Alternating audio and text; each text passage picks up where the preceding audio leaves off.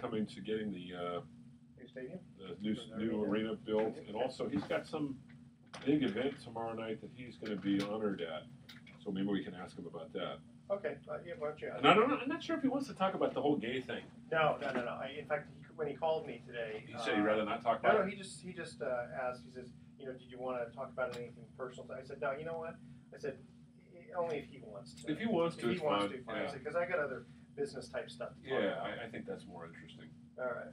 If he wants to talk about it, it's fine. Whatever he feels like. Yeah, exactly. Just get out of the water. Good surf. Yeah. Yeah, it was funny. I was supposed to get some cash out, and my wife, she sends a check that should have been sent out next week early. So of course they cash it. So now we're $900 overdrawn. I go, Colette. I said, the bank will cover it. Like, yeah, come on, sweetie. Yeah. I hate that when that happens. Me too.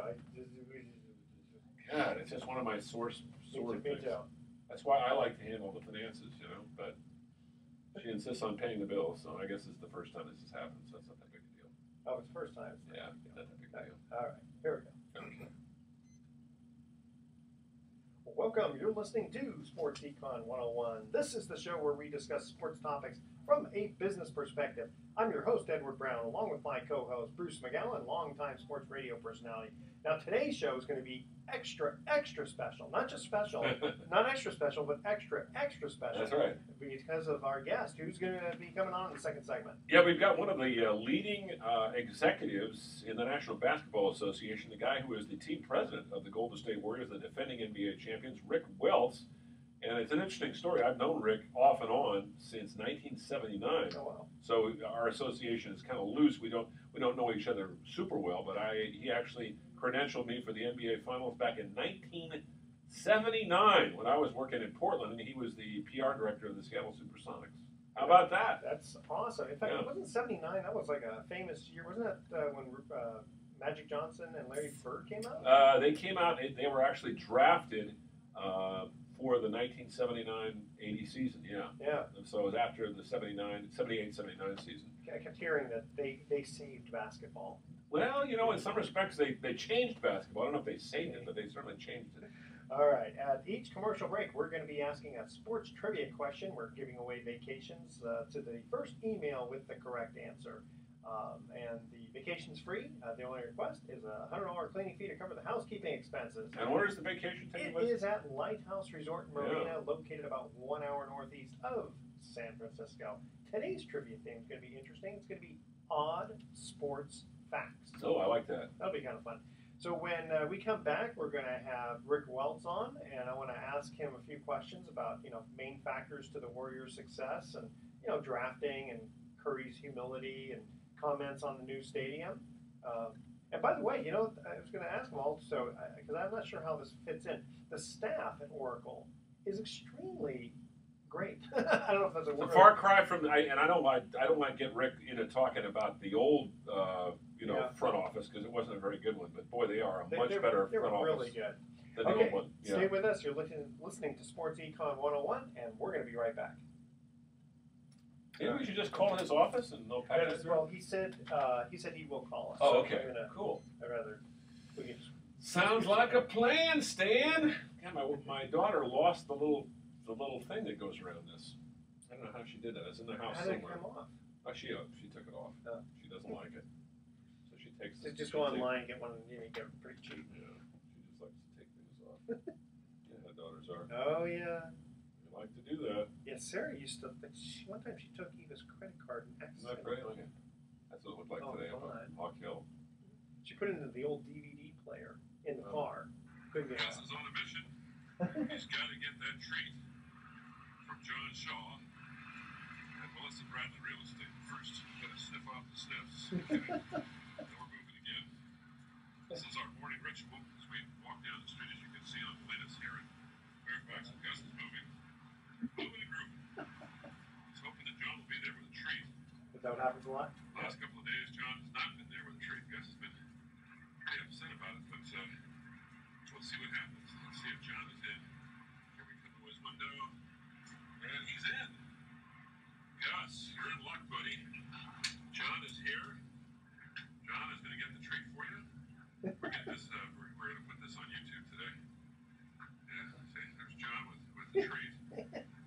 is all excited. Gus is very anxious.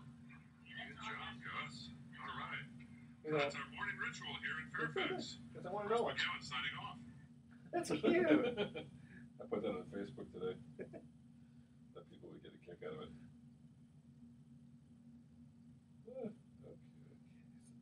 Okay. We have a cleaning lady that comes to our house, and whenever she says hello, okay, she goes, okay. There you go, that's nice action. Yeah, I saw it. Is that where you sit? Yeah, that's far view. That's a great view. Yeah, no, it's not bad. I thought you said that the view was. Well, we're kind of up high. Oh, that's a great view. Yeah, but you can see everything. Do you know how much you saved by not having to pay for tickets? I never thought about that, but I've probably been to about 5,000 games for free. So you figure that's a lot of money. I mean, those tickets right there have got to be at least what, $150? Yeah, we're in a little section where we have our own. We have a desk, we have chairs, we got computers, we got TVs, we got But I mean, kind of close to where that would be. Those tickets would be at least. Oh yeah, at least $175. Do you think Rick will call us on time? Do you think he's gonna be late? I don't know. His guy, what's his name? Raymond Renner? Ray. Yeah.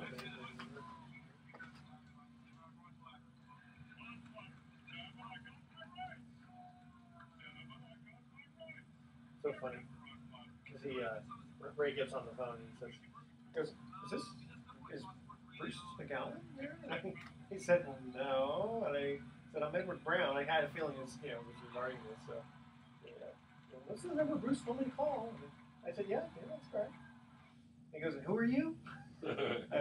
He's a character. I should have just said, I'm the janitor. He's a funny guy. He was very nice. Yeah, no, he's a good guy. He's a crack-up. And I let him know, again, I always tell these guys, I said, we're not Jerry Springer, we're very nice people. We are nice people. We treat our people like coming on our show. Absolutely, and I mean, come on, the way I look at it too. I mean, I want to do good radio, but you can be nice and do good radio. Yeah, right? of course you can. And then people want to come back. And you're such a nice guy. Is that your cat too? Yeah, cat and dog. Do they get along? Oh, they get along great. I bet the cat rules. The cat rules. Yeah. Yes, they are. Yeah, they're a couple of buddies. And the cat licks him where he needs to be clean. How old are they? The dog is 18. The cat is a year old. Oh, that's all? Yeah. Gus is getting a little mad at the cat there, as you can see. Like the cat is taking a little too close liberties with Gus. I don't know about this.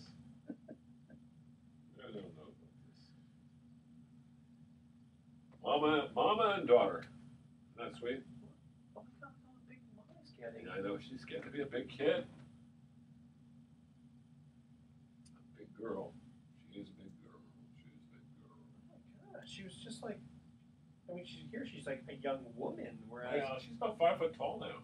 Yeah, but I mean, just when she came in, when they was upstairs and all that, That was a couple years ago, 2013. Yeah. It's cute. Yeah, it's amazing how much they changed in those 3 or 4 years. They just... Well, Sarah just got accepted to a program for the summer in Washington, D.C. Nice. An internship. I don't know, something to do with politics or whatever.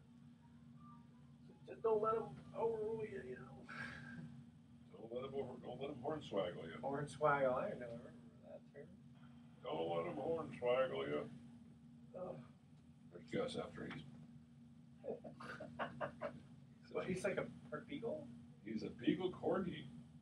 Beagle corgi, I know. What a mix, huh? All right. What a mix. It's 2:29. He should be calling any minute now. If he calls 2 minutes late, we'll say, you're late.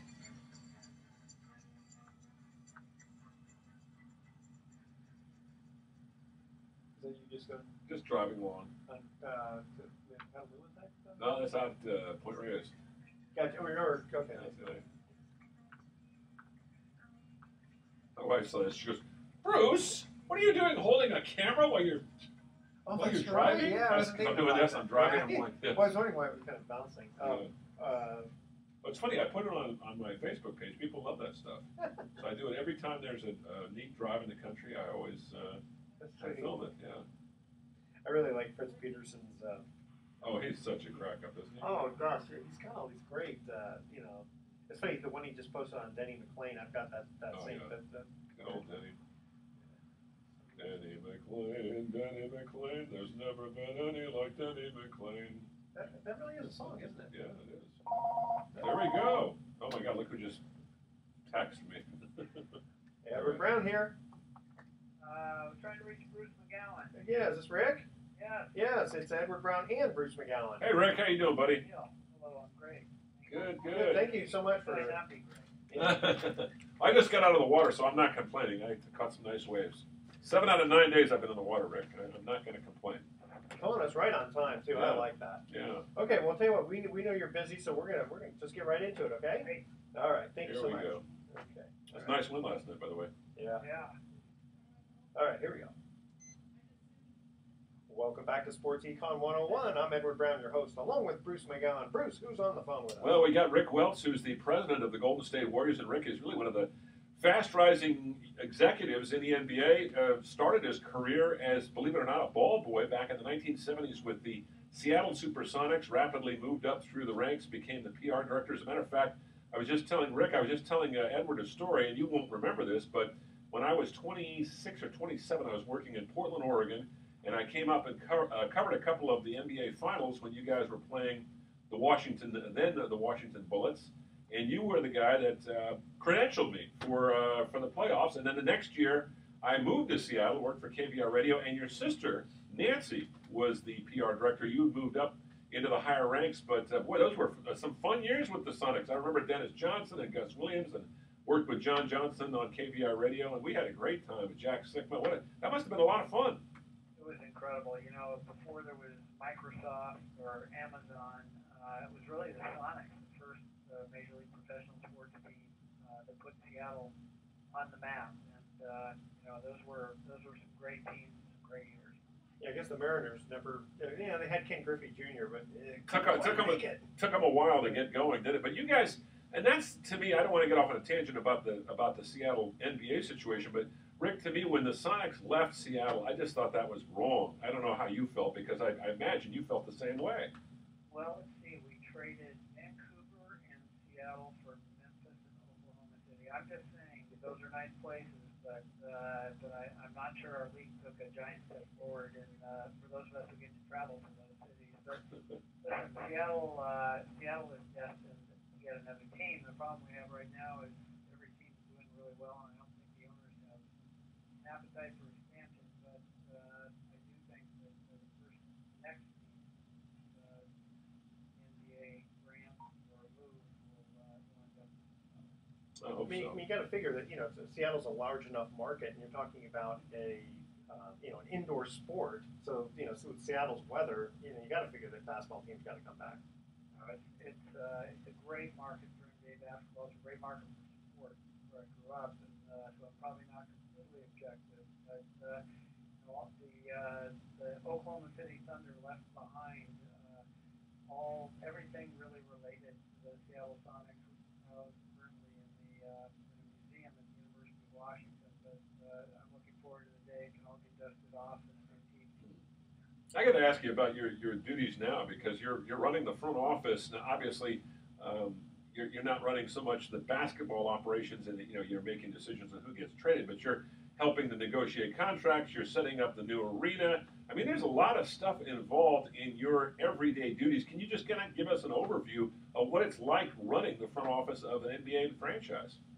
It's funny. I was showing a 40-year-old television talk show that I had kept the recording of to our staff last week, because I wanted to kind of emphasize how the NBA has changed. And that I was talking about our 15-person front office at the Sonics, and today we have over 200 people who work here every day to do everything from sell tickets, manage our broadcasts, deal with our corporate partners, create the game experience, use the Oracle Arena, do our community work, creation, our media relations, goes on and on and on. So the level of organization of a professional sports franchise today doesn't bear much resemblance to the teams we had back in the 70s. How much of this would you attribute to, let's say, the Warriors' success? I mean, even 5 years ago, you probably had a really large staff, but the fact that the Warriors are the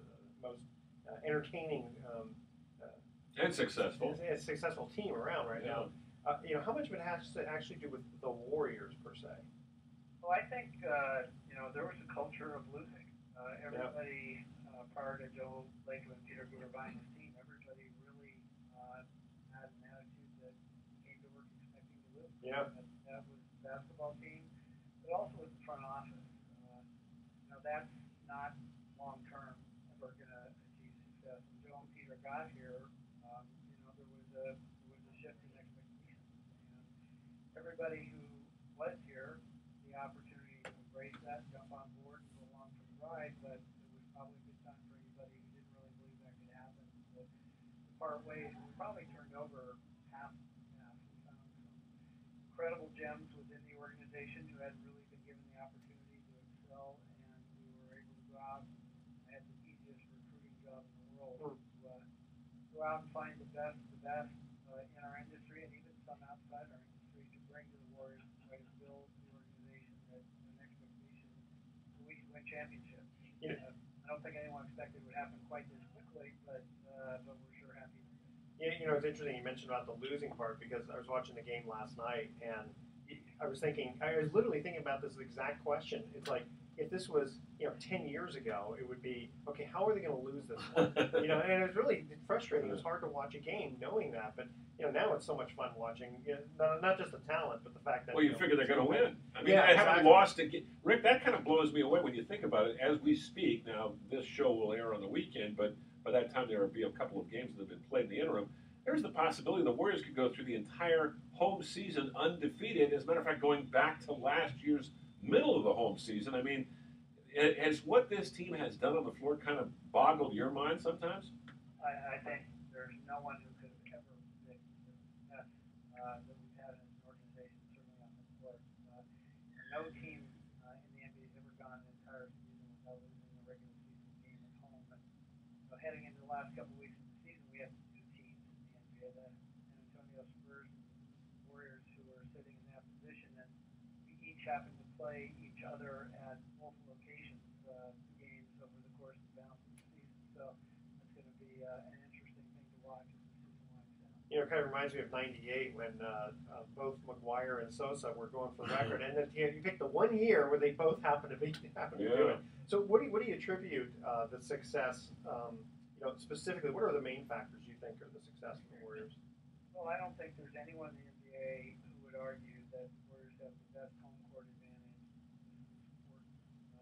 Even while missing the playoffs in 16 out of 17 years, which is almost mathematical impossibility to visualize over half the NBA playoffs in any given season. But through all those times, I mean, I was an observer from far away at that time too, watching the amazing atmosphere and crowd support that the Warriors enjoyed night after night after night, not successful or not. So that's at the top.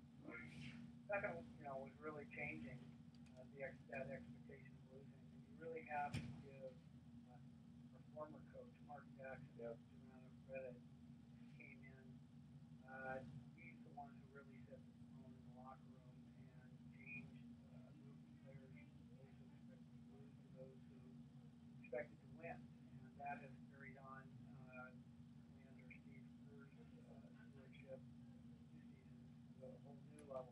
Yeah, I kind of look at Mark Jackson as the type of guy. It's like, no, we don't lose around here. Well, I remember when he showed up and you guys had the press conference, and I thought, this guy's saying all the right things, but I mean, how good is he going to be? He's never had any head coaching experience, and my feeling was, as a skeptical reporter who'd been covering this team for 30, off and on for 30 years, I was thinking, it's the same old Warriors, but obviously you're right. I mean, Jackson kind of lit a fire into these guys, and then Steve Kerr takes it to the next level. It's almost like you guys had this master plan figured out ahead of time.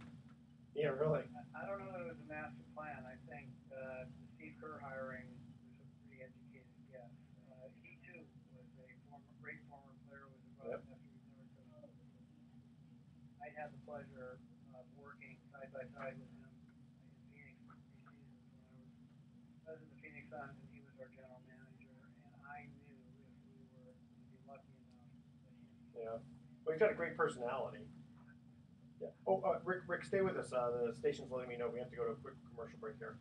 Okay, here's our first commercial break trivia question on sports facts.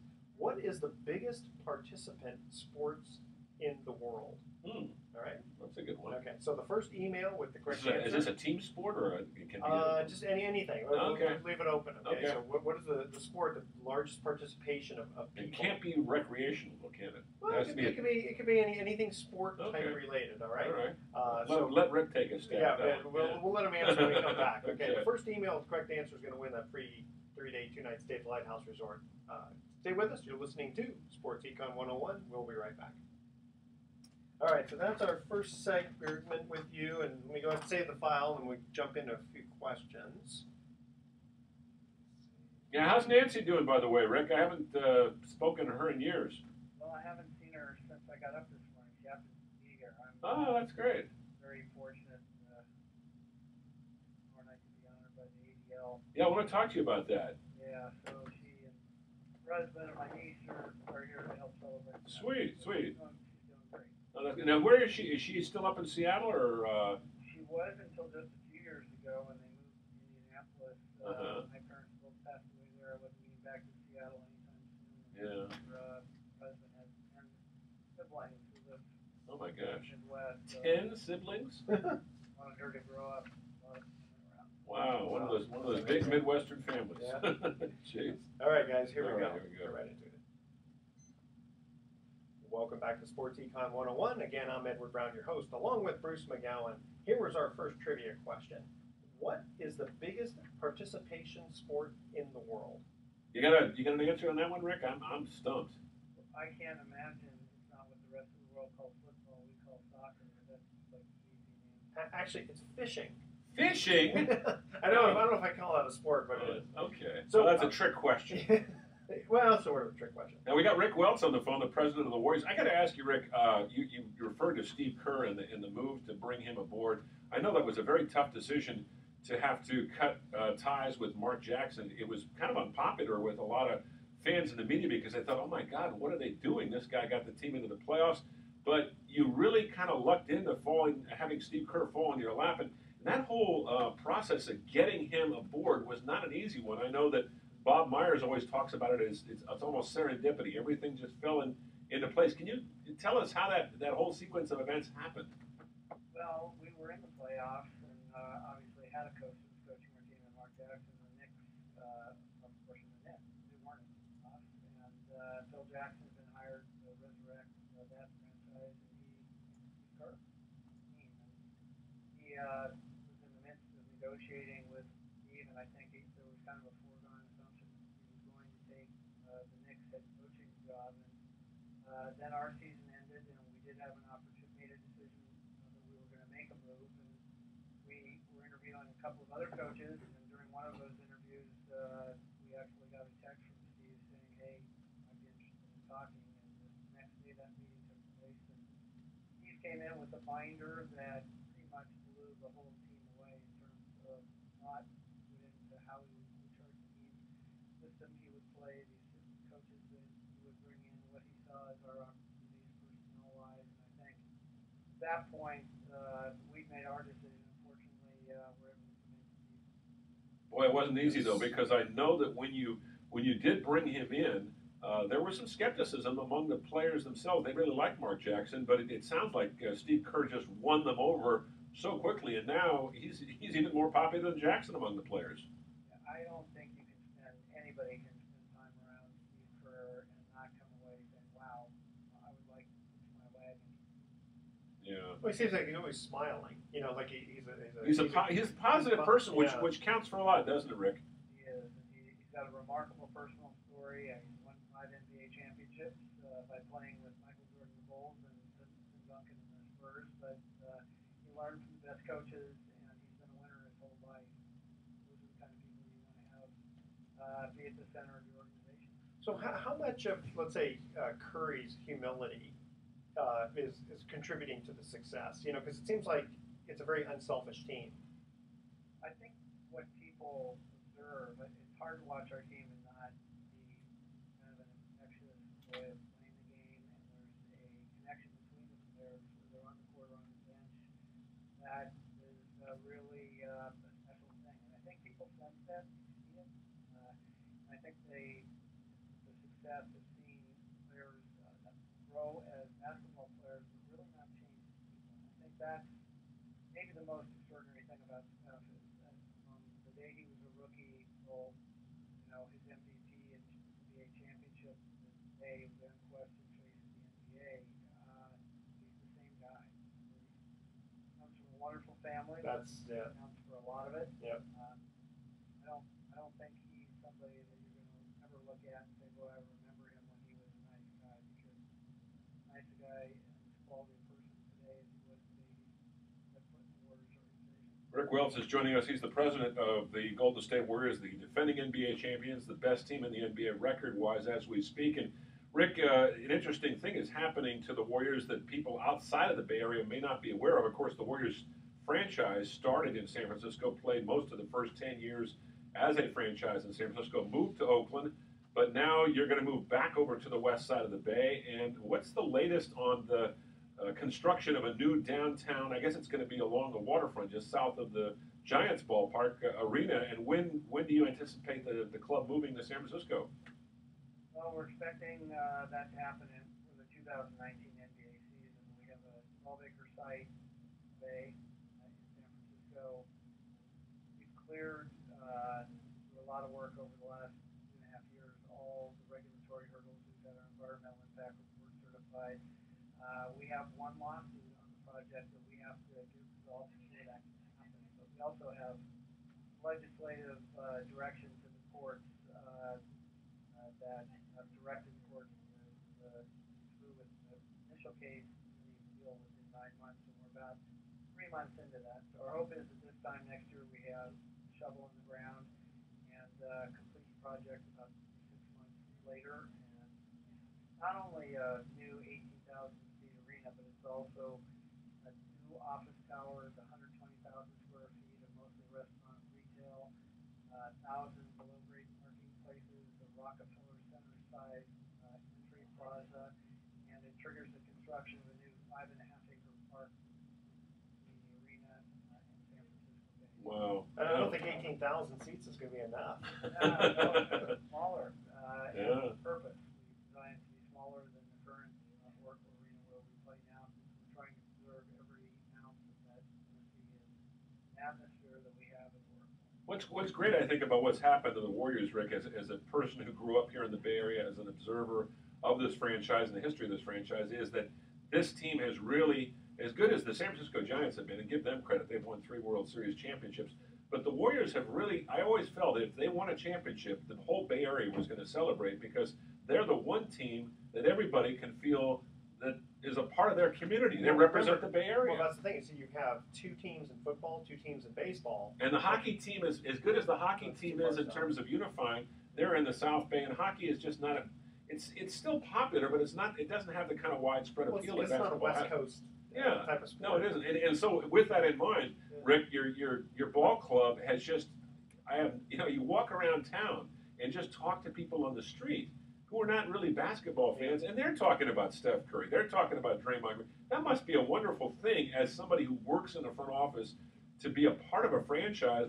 It's the hottest thing, since sliced bread. Well, it is a completely different experience than when I moved here 5 years ago, walking around San Francisco today and seeing as many people as you see in their Warriors hats and jackets. You didn't see that 5 years ago, and I agree with everything you said.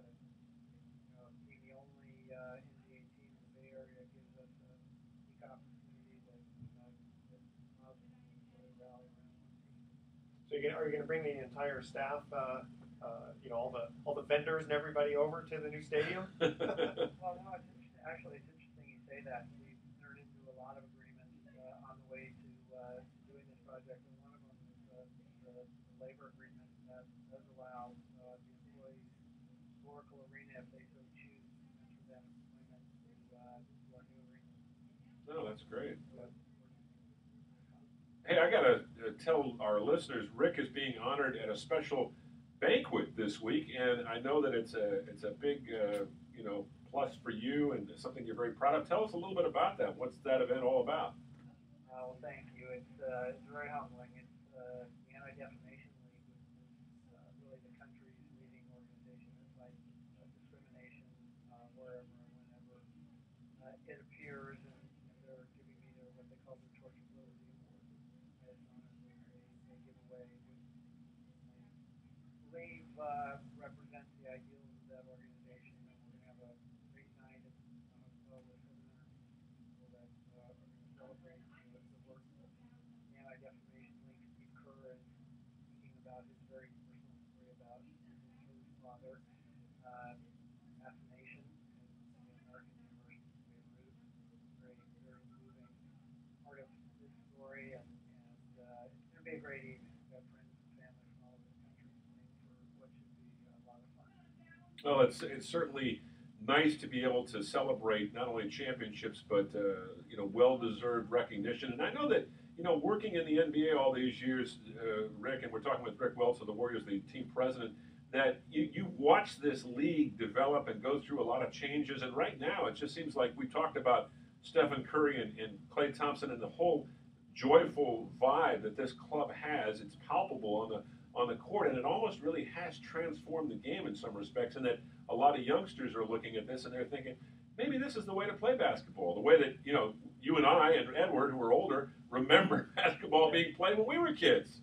Yeah, I get chills when you say that. Bruce Jenkins, San Francisco Chronicle columnist, story today was saying just that. We're in the midst of a real sea change in the way the game of basketball is played, led by the Warriors and led by Steph Curry. And one of the more remarkable things about this journey is seeing what's happening in visiting arenas around the country. Steve, which is incredibly disciplined series of ball handling and shooting drills that he conducts, which for any other player is done all by themselves in the arena before the game starts. We now have crowds showing up at home. Well, what's great is that it's turned it back into a family event. The whole basketball thing. It's not so much the bad boys, the Detroit Pistons of the 80s and 90s, that sort of thing.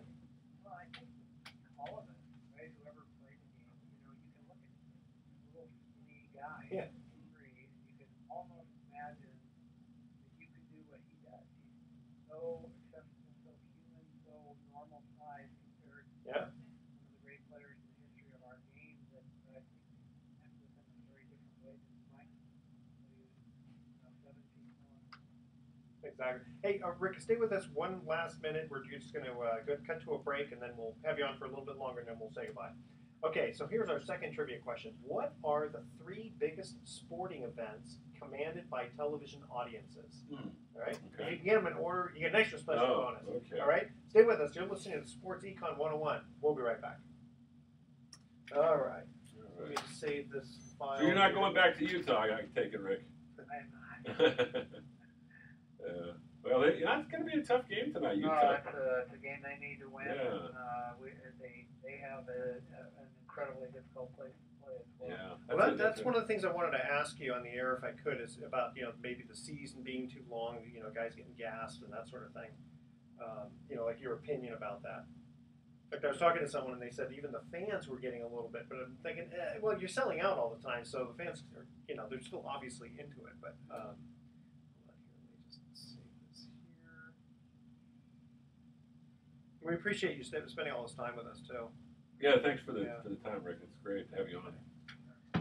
All right. All right, and away we go. Welcome back to Sports Econ 101. One more time, I'm Edward Brown, your host, along with Bruce McGowan. Here was our second trivia question. What are the 3 biggest sporting events commanded by television audiences? And unfortunately, I can't say the Warriors are in this one. I'm going to say, well, I don't know about what you think, Rick. I imagine Super Bowl is number 1. No. No? I guess World Cup. Oh, World Yes. World Cup. Okay, Okay, so- I'm thinking of the United States. Okay, World Cup was number 2. What was number 1? Summer Olympics. Oh, Summer Olympics. And the last one? World Series? No, Formula One racing. You're kidding me. No, But this is for the world. Yeah, well, it says commanded by television audiences, so that's all around the world. That's a trick question again, Edward. He does this to me all the time, Rick. He tricks me with these questions. Well, I got to keep Bruce interested here. Okay, so we have Rick Welts from the Warriors on the yes. On the air. Team president. Team president, yes. And one of the questions I wanted to ask you is, do you think the season is too long? And the reason I'm asking that is that, with all the traveling going on all the time and coast to coast and all that, it seems like these players are just, sometimes they're just exhausted. Well, it's, I guess it's the eye of the beholder. I don't know that anyone, if you were starting from scratch, with shorter season would make sense. We lengthened the All-Star break. There's a better rest. Yeah. One of the points the association in our next deal is whether or not we want to take what's now about a month-long preseason, shorten the number of preseason games, and add in 4 days off through the season as a result of shorter preseason. I think both those ideas, one we've done, one has a lot of merit. Steve Kerr went to our players last week and finally addressed the all-time NBA record. When guys, up to you. Yeah. How do you feel like you want to take a rest, or are you guys more interested in going for it? And to a man, every player said, we feel fine. We want to go for the record. We want to own it. We can't do anything necessarily. Yeah, and I gotta say, from a fan standpoint too, we want to see good basketball. We want to see high percentage shots, and it's kind of sad when you see some of these guys who you just know that they need a break, and yet they're constantly playing. Yeah, I don't think you see that on our team though. We don't have any player that's playing 35 minutes a game. Yeah. True. But that's because you're so deep. Now that's the advantage. I think that's one of the reasons. And again, we talk about the Warriors revolutionizing the game. You have teams. A lot of teams only have maybe 3 guys they depend on coming off the bench. The Warriors use 5, 6, sometimes 7 guys. So, Rick, it really is the team sport in the purest sense of the word. The way your club approaches it. Plus, he's had some injuries. Yeah. Steve Kerr came in and put the slogan on the locker room wall strength numbers when he got here. And his time in Chicago, his time in Antonio, that's what he really believed. We need to have every player on the roster have a chance to contribute and be able to contribute. And if you do have that, you really do have luxury of play your players. Yeah, before we let you go, I got to ask you about corporate sponsorship and the relationship you have to have in the community with some of the big sponsors. And I don't know if fans realize how important that is, not only from a revenue generating standpoint, but just to kind of bring in the sort of sponsors that are going to represent your culture and your company and that you feel comfortable with. And that's a big part of what you do, I would think, isn't it?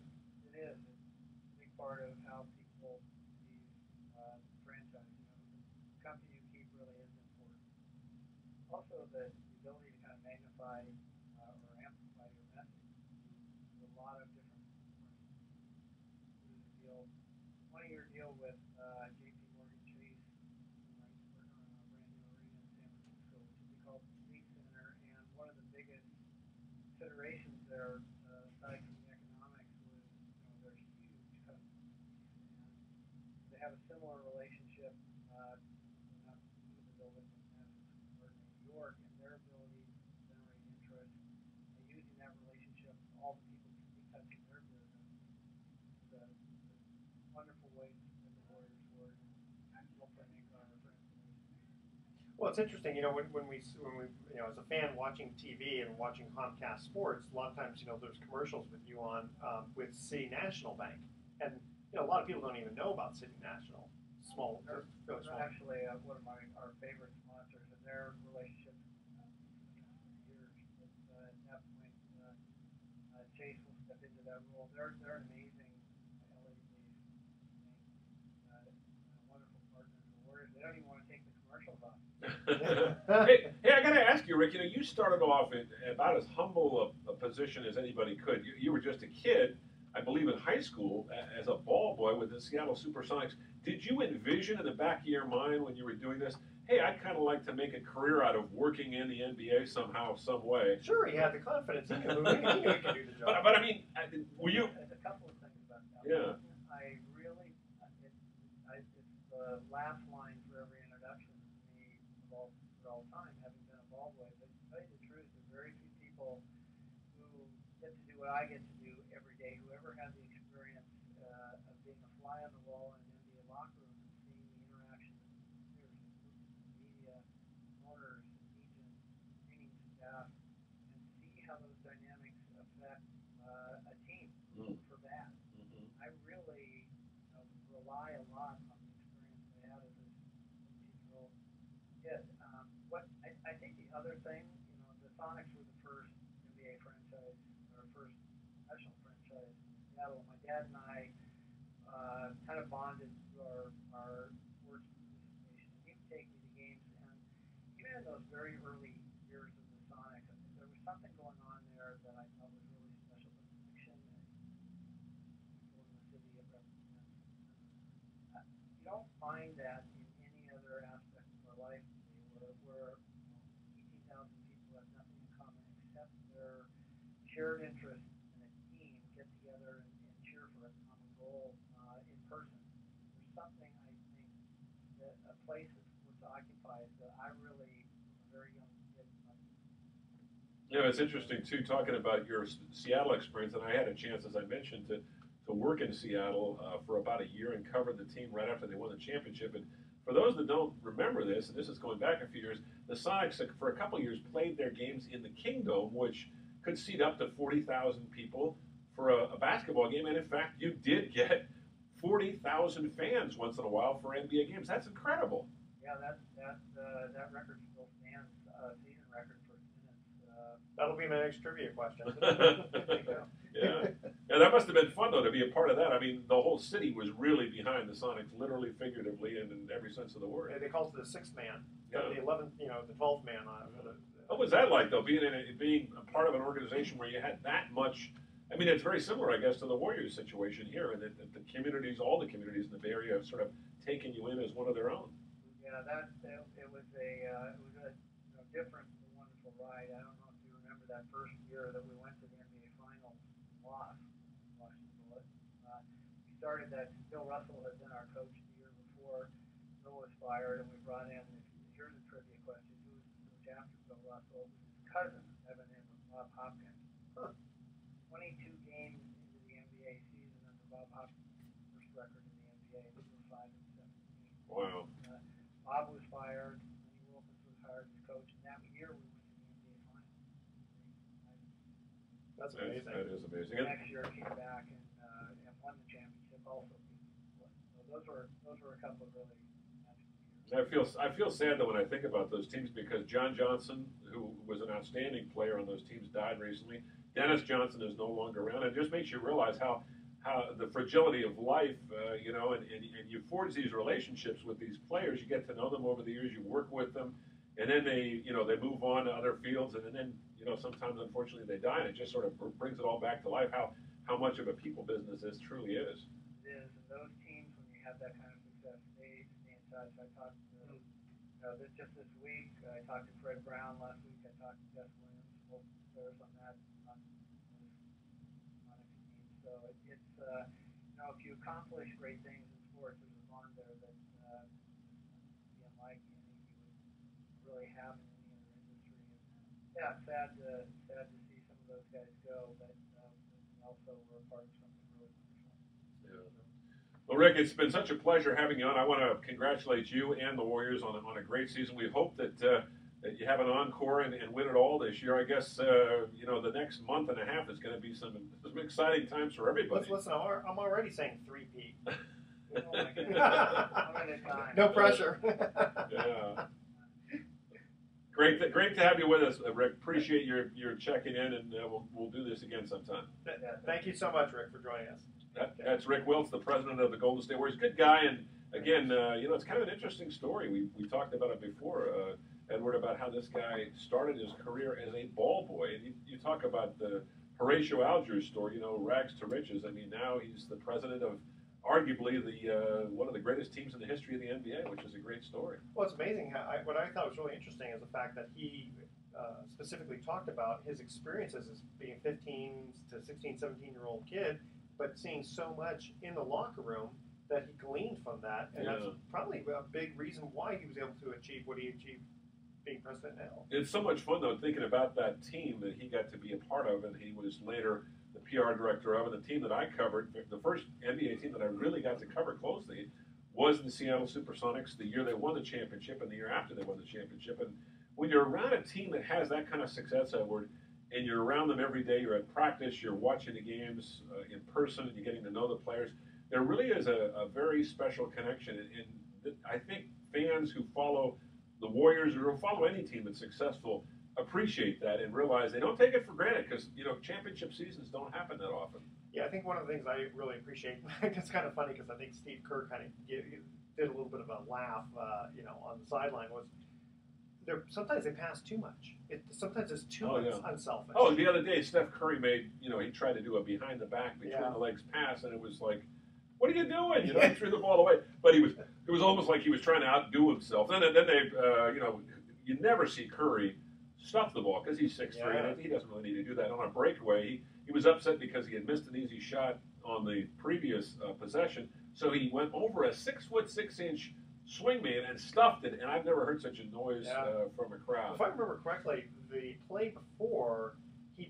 The shot he missed, he got fouled. He got that's right. He got hit in the hand. And didn't get called. No, it's just pretty rare. The thing I think that I really appreciate is his demeanor. That even if ref misses a call, you know, he just kind of smiles and he shows just shrugs a little it off. time. Yeah, just a little frustration. Draymond Green a little different. Draymond is more of the emotional guy. He'll get a technical once in a while. Draymond is I think Draymond Green is the sort of the straw that stirs the Warriors' drink, though. He's the guy that lights a fire on them, and Steph Curry is the kind of the calming influence whenever they need that big shot, whenever they need somebody to sort of quiet the team down on the floor and just calm them down, then they look to Steph Curry. Well, the thing I love about Iguodala, which he hasn't played for quite a while now because of his injury, but is that he's just a very honest person, so that if he commits a foul and he gets called for it, that's it, no big deal.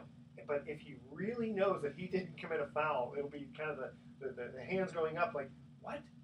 No, it's not a foul. Can we cannot do that? How can you call a foul on me? How dare you call a foul on me? Don't worry, I'll call him on myself if I foul. Okay, we're going to cut to our last commercial break here. Trivia question. Theme is odd sports facts. We had 2 odd ones. Now, here's our third one. In 2012, the winner of the Nathan's famous hot dog eating contest was Joey Chestnut, and he ate 68 hot dogs. In the first competition in 1984, the winner ate how many hot dogs? Okay. And I'm going to see if you can guess within 10. Okay, because I'm trying to get the exact amount is going to be pretty tough. Sure. Right? Stay with us. You're listening to Sports Econ 101. That's a sport? Yeah, sure. Hot dog eating, you bet. When we come back, we're going to have some closing comments on Sports Econ 101. Don't touch that dial. I got to know Joey Chestnut a little. Oh, did you really? Character, yeah. He's a piece of work. I just don't see how. Oh man, I just get thinking about how they could. I know. It's disgusting. Yeah, it really is. It's very unhealthy too. I can only imagine. Yeah. Imagine what that does to your system. No, especially hot dogs. Not like you're eating. It's funny. You see Joey Chestnut. He looks like a normal guy. Yeah. You know. Yeah.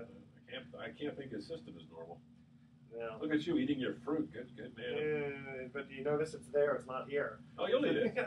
It'll be in your tummy by the end of the day. It will be.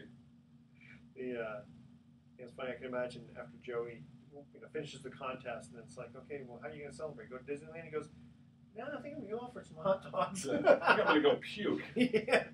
I was thinking, right after that little video I shot of Gus getting the thing, we're about maybe 20 yards down the street, and he must have eaten something before that because he just goes, and it's a huge pile about as big as my hand, just right there in the middle of the sidewalk. And I didn't have anything to pick it up with. Did you film it? No, and I had nothing to pick it up with, so I just left it there. Just a big pile of dog vomit. Varmint. Yeah. Dog varmint. And this is all getting on the webcast. I like it. It is. There we go. That's why we're very careful not to swear. That's right. We're such well-mannered people. Yes, we are. All right, here we go. Welcome back to Sports Econ 101. Last time for today, I'm Edward Brown, your host, along with Bruce McGowan. Last trivia question. In 2012, the winner of the Nathan's Famous Hot Dog Eating Contest. Which happens in Brooklyn, right? Yes? Yeah. Or Coney Island. Coney Island, there you go, yeah. Was Joey Chestnut. He ate 68 hot dogs. Now, the first competition was 1984. The winner ate how many hot dogs? 42. You ready for this? Yeah. 9.5. 9.5? How can you win with only 9.5? You and I can win. I know. You and I can eat more than 9.5. Well, they must have been giant hot dogs, huh? No, apparently they were the same. 9.5? Maybe there's only one guy. Seriously? Just after 9.5, he goes, Oh my he goes, God. listen, I'm going to win anyway. I'm done. Jeez. I thought that was really interesting Wow. too. That's a big difference between That 9.5 and is. 68. Yeah, it is a big difference. And yeah, you were saying that Joey Chestnut, he looks like a normal guy. Normal guy, yeah. Yeah, he does. He's just an average-sized guy. I don't know how he does it, but he does it. That's amazing. Yeah. Well, Rick Welts, that was great having him on. Yeah, an interesting guy. Interesting guy. Some, as I said, a lot of responsibility running the front office of any sports franchise. But when you got a team that's, front and center at the top of the league and defending championship, boy, that's got to be a lot of fun. I pay to have his job. Yeah. Okay, here's our closing thoughts for the day here.